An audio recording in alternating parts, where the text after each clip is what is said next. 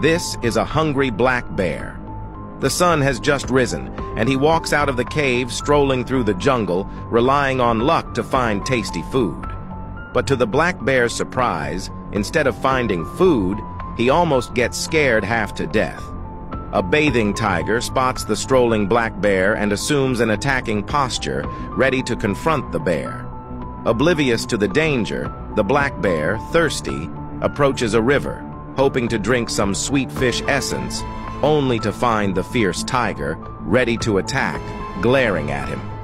In that moment, the black bear remains remarkably calm, thinking that fear wouldn't solve the problem. However, upon seeing the tiger's posture, the bear can't suppress the fear in his heart and runs 100 meters in one breath.